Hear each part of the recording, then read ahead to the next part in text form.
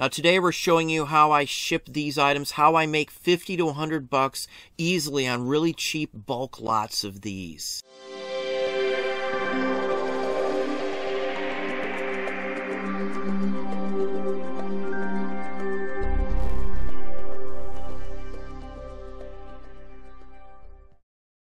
Hey, it's Don. Today we're going to talk about shipping bulk lots of records. Now I'm going to show you 78s for an example here because these are the hardest to ship for most people. But if you know how, you can make a lot of money selling these.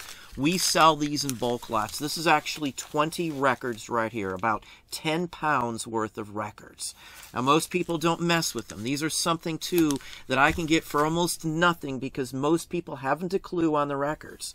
If you're able to do the most basic sorting of these, you can split them up into lots of genre, jazz music together, rock, blues, country, whatever the case may be, and sell them that way. You can also easily sell them by the same artist. A whole bunch of Bing Crosby, a whole bunch of Andrews Sisters, a whole bunch of Glenn Miller, or going back farther to like Fats Waller or someone like that. A lot of the same artist sells just as well as one from a specific genre. Now I also get these in big lots, a couple thousand at a time, and I'm usually paying a nickel or 10 cents a piece. And I can turn that nickel or 10 cents into $3 a pop, selling them in lots.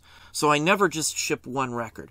For us, the record has to be worth at least $19.99 for me to even want to list it because of the time packing it. It takes a couple minutes to pack a record if you haven't done it before. If you've done it before, 3 or 4 minutes, you can pack almost any record fairly quickly. With a lot, it's about 5 minutes or so. Just takes a few extra moments to pack a lot. There's a lot of money to be made in selling these common discs. You won't get a ton of money for each one, but when you sell them in lots, that's where the value comes from them. They're cheap because no one wants to mess with them. Now, one misconception I hear a lot is that it's far more dangerous to ship these in big lots. That's honestly not the case. I find it far safer and far easier to ship in big lots because the records themselves are thick together. They're harder to bend. They're not going to break when there's a whole bunch of them stacked up firmly against each other. So in all honesty, it's far safer to ship them in lots. Now, a large chunk of the 78s we run into aren't worth a ton of money. 10% though, we get some really good money, a couple $100 a disc in many cases. But the other 95% you can bulk lot out and make some really good money. And that goes for any type of record that you sell. We sell 45s the exact same way. I sell lots of 45s of 125 discs quite often. They sell within the first week. I list them as an auction when I'm doing lots usually. The list price is what I want out of them. So if I at least get that, I'm fine and happy. Usually they go for more than that.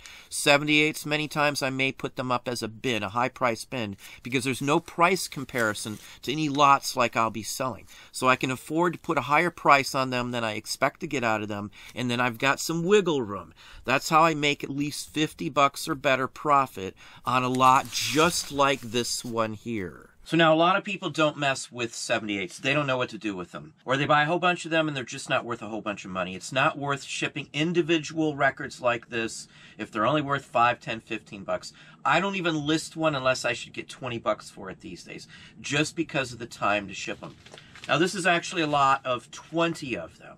They sell well in lots because a lot like this I can on average get 2 or 3 bucks a disc for no matter what. So if I put a lot up, I'm getting 50 bucks almost back in profit. Again, it depends on what you pay for the records. Now when I'm doing these in bulk, I'm doing like to like items. So they're all jazz from the same time frame, or they're all jazz on the same label, or they're all the same performer, Bing Crosby, Andrews Sisters or something like that, whatever the case may be, or say they're all pre-war jazz. They have to have something in common.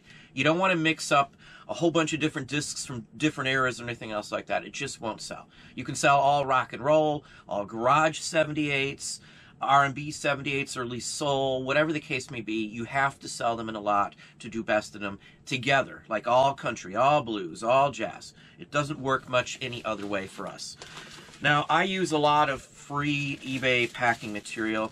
To get it free, you have to have a store. You have to have a certain store level. Some get $25, I think. Some get $75. And with an anchor store like us, we get $150 worth of free supplies every 3 months per anchor store. If you're not big into 78s, you probably won't have sleeves for them. You don't need to have sleeves. I take these.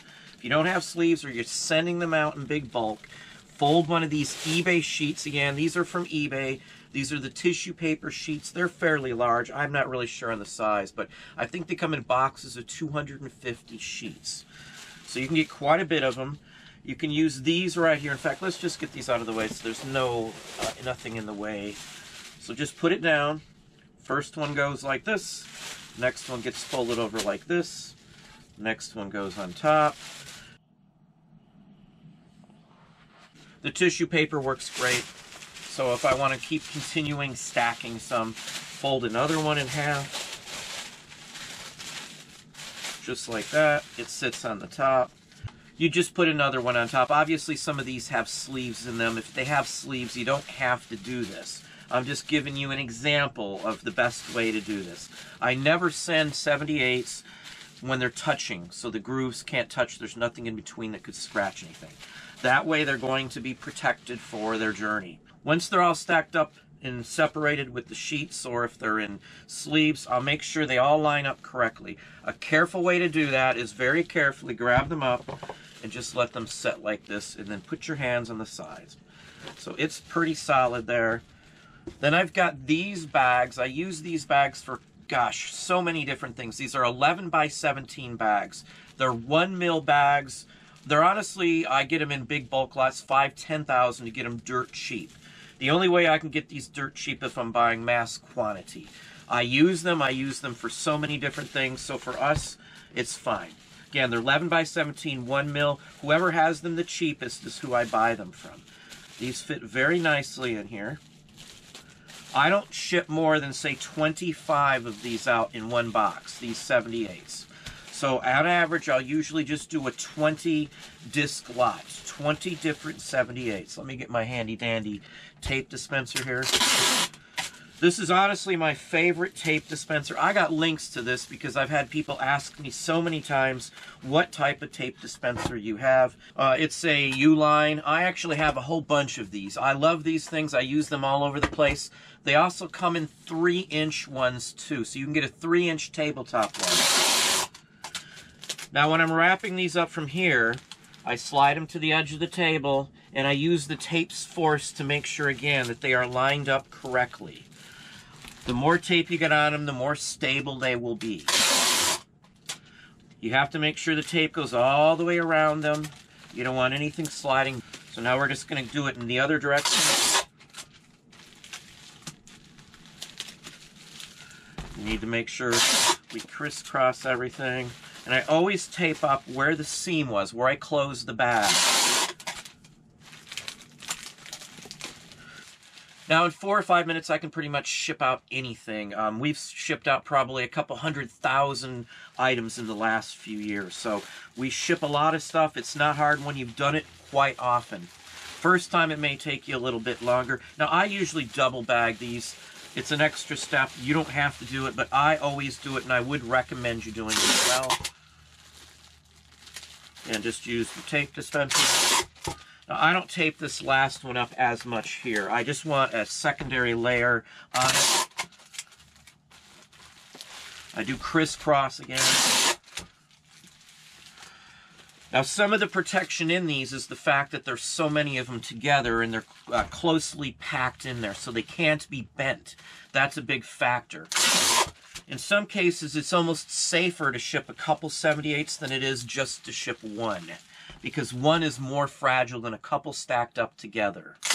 Now, I box these all, and I use the eBay boxes these days. These are 12 by 12 by 12 boxes ordered from eBay, the free boxes I use. I wouldn't buy them from eBay. You'll get probably the same exact box locally from a local box manufacturer, same size, for probably around 30 or 40 cents less a box if you buy them 200, 250 at a time.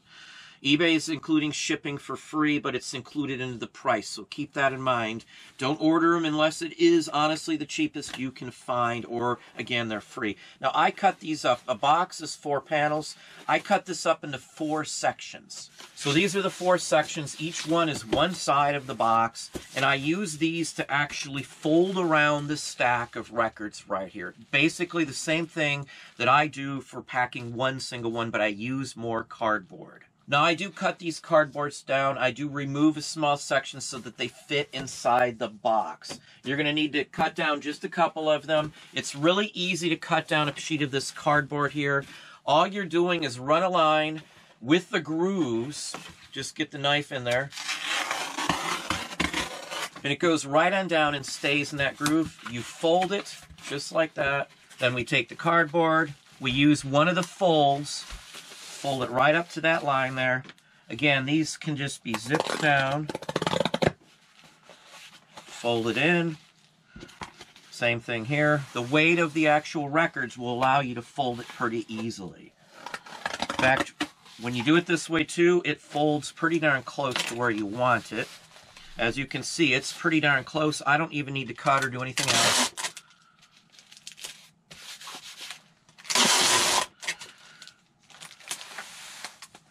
I have this table here so I can just slide it around if need be. That way I don't have to pick it up all the time, if that's so be it what you want to do. So that's the first one.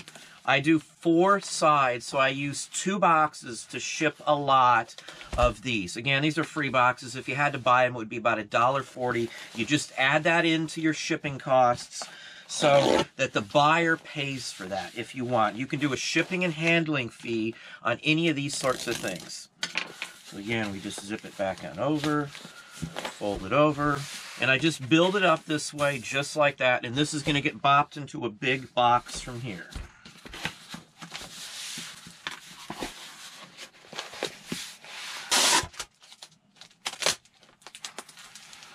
And one more piece of cardboard.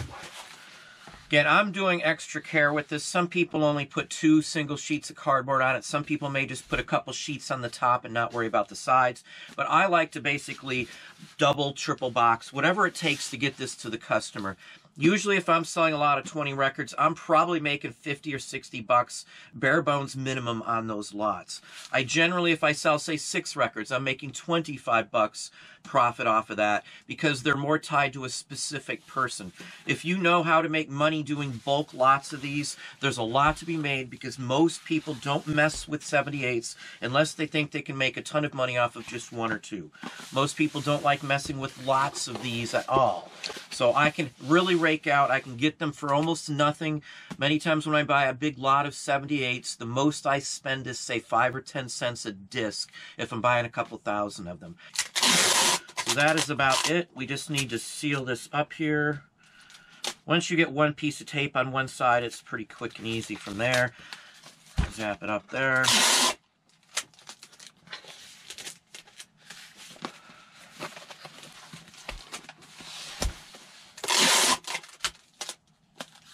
Now this part is all set. This just needs to go into a box with some cushion around it and it's done. So I just take another box here, another 12 by 12 by 12. I just tape it up. Make sure you're getting at least 4 inches or better of tape in both directions. Make a crisscross. So 4 inches this way, 4 inches this way. I tape up all the edges. So one piece of tape here, one piece of tape here. So none of the flaps are going to move or anything else like that. If you have a 3-inch one, which we do as well, you can just run a couple 3-inch sheets of tape across these in both directions. It should form a plus sign with tape. Then I literally take some more of the eBay tissue paper here and start stuffing it in the box. So I go ahead and get a layer on the bottom, and then I go ahead and put this inside of it. Now this box is 12 inches tall. The item is 4, so you want 4 inches on the bottom of this in tissue paper and 4 inches on the top, just like I got right here. I just shove some tissue paper around the edges here as well, so it can't slide around.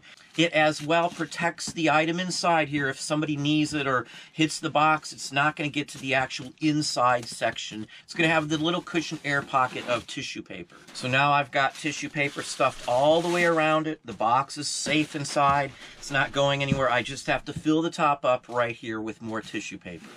You want it stuffed all the way up to the top. Then you just need to close it, and we're going to tape it up.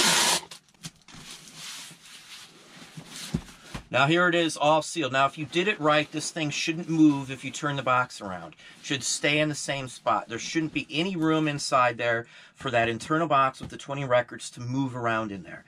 That cushioning is what's going to protect it.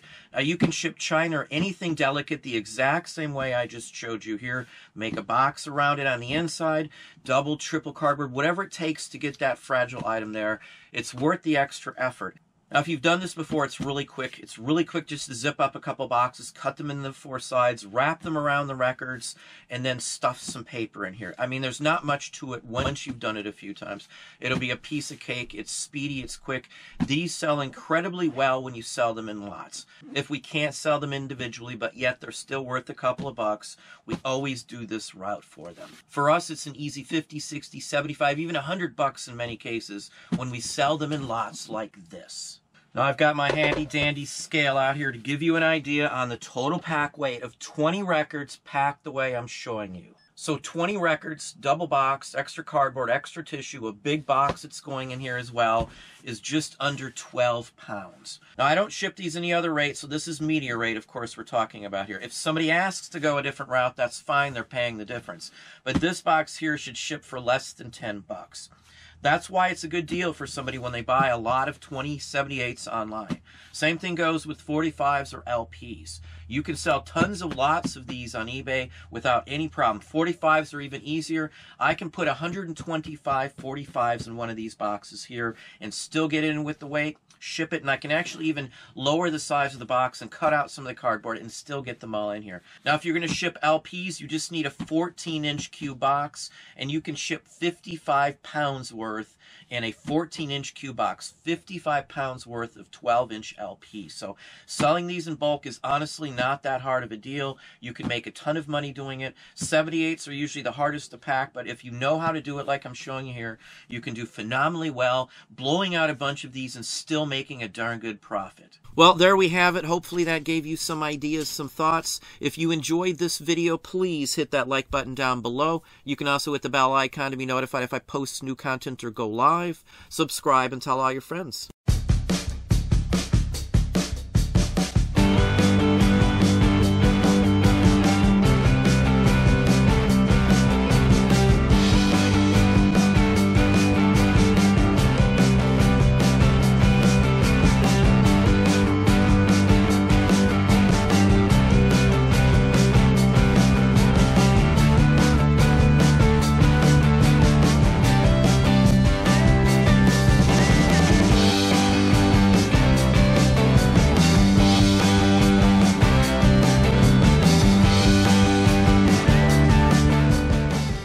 What's going on?